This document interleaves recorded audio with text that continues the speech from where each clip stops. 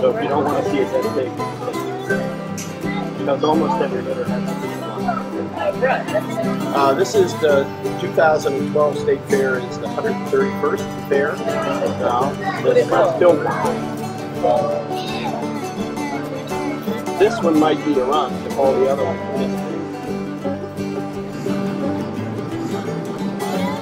are. The Birthing Center is the Maryland State Fair's attempt to bring something that most people don't see these days, and that is the birth of farm animals to the general public.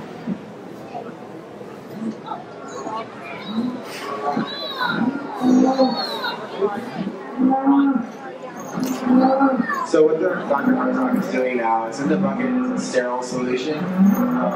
He has chains right there that he will attach around the legs of the calf, and you can pull it.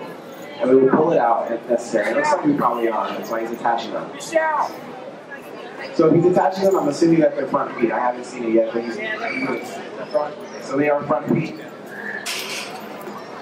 Lady, one student. One student, somebody. So Dr. Hartsock, Dave, and Sid do. Can't hear you, just give it up. I'll remember you. Here it comes.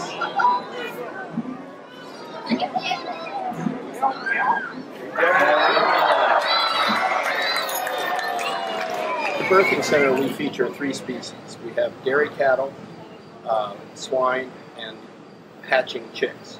The dairy cattle produce all sorts of dairy products in addition to milk. This year, chocolate milk, white milk, and several really exotic and delicious flavors of ice cream made by Kilby Cream were featured here at the Maryland State Fair. Our pork producers also have an exhibit during part of the fair. They're broiler chicks, the kind that are used to produce frying chicken. And of course there's a booth here that sells poultry products as well, not just chickens but turkey products as well. We are all animal science students at the University of Maryland. My students are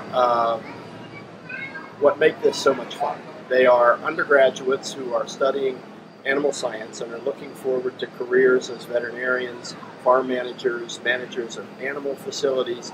There's no classes at any university that offer this much experience. They participate in helping 24 cows give birth to calves. Over 14 pigs this year had litters, and we hatched over 300 chicks.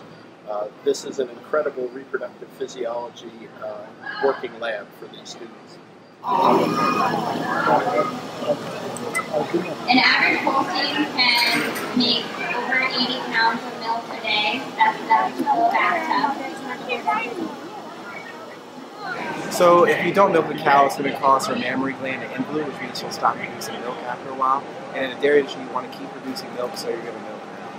And honestly, it's been really interesting talking to the public and kind of learning that they really don't know, and they are interested. So I think they really don't understand that producers really do have the animals' best interest in mind.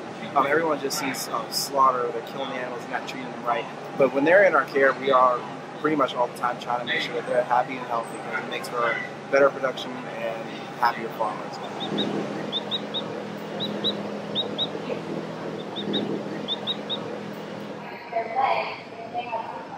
I have a lot of jobs.